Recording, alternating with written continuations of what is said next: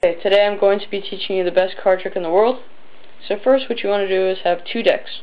One is your base deck, which is the blue, and your second deck, which is red. So this is your setup. So while you're setting up, you look at the bottom card, which in this case is the Ten of Spades, and you want to find the exact same card in your red deck. So I look through it, and there's the Ten of Spades. So I'll just throw it right there. So what you want to do is put the blue Ten of Spades first, and then the red Ten of Spades. So you've got two Ten of Spades right there, like that. And you don't need your red deck anymore for this trick, or your other deck. So here's the trick.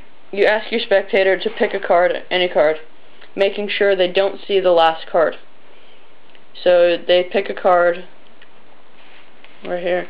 In this case, it's the Ten of Spades, and that. So they're memorizing their card, and you want to do the Hindu shuffle. So they say stop now, they say stop now, they say stop now. It doesn't matter, as long as the bottom card is there, and you don't want to do it too much. So you put their card there, right on top, like that. You put their card right on top, like that. So it's sandwiching the red card. So what you say is you say the magic word, whatever, and you say your card will magically reveal itself, and in the deck your card will reveal itself. In this case, there's the red card. So what you want to do is take the deck like that, and then here's the tricky part. You want to do a double lift. So you want to take two cards like that, and you say that's your card.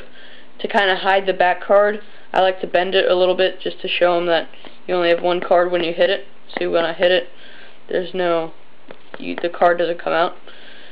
So then your next step is putting the red card, or the Ten of Spades, back into the deck, and then putting the red card aside.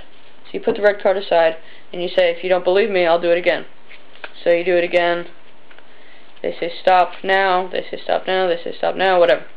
Then you tell them that card is going to be your next card, which is the bottom card. And you can shuffle it around, do whatever you want, so they make sure you're not cheating. So you shuffle it, whatever. So then you say your card will reveal itself, and magically it does not reveal itself. So you kind of make it look like you're looking through the deck. Kind of make sure you look at every card, and you say, oh, there's a card right there, and that's the Ten of Spades. So that's the best card trick in the world. Thanks for watching.